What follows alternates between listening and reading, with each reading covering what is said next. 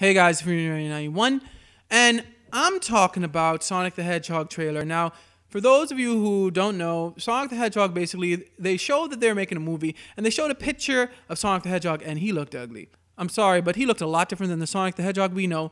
In any case, they finally released a trailer for the movie, which is supposed to come out actually in November of this year, and it's weird, to say the least, because here's the thing, the trailer looks almost like a fan-made trailer. Because you have like Jim Carrey as Eggman, and that is a weird picking for the character. And you have like Sonic it's in the real world, but he's the 3D Sonic, and we don't even know what's really going on here. And it's just a bunch of randomness going on, but that may be purposeful. What do I mean by that? Well, imagine if they tried to make a serious Sonic movie and they tried to use this type of format. It wouldn't work. People wouldn't like it. So maybe the directors or whoever's involved just realized, you know what? We gotta just make this movie as foolish as possible and just sell it like a comedy, basically. And that's what it seems like they're doing. I mean, they had Gangster's Paradise playing in the background during the trailer. I mean, what type of song is that for a Sonic the Hedgehog trailer?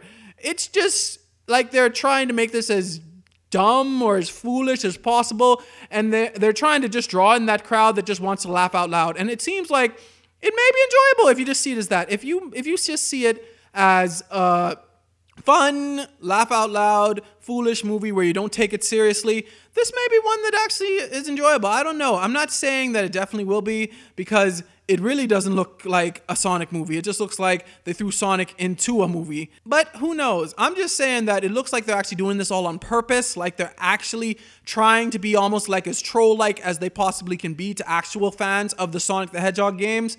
And it may work. I don't know. But we'll see. We'll see when other trailers come out, and we'll definitely see, I guess, when the movie comes out. I mean, I probably won't go to see it. I'll probably wait till it comes out on tape or something.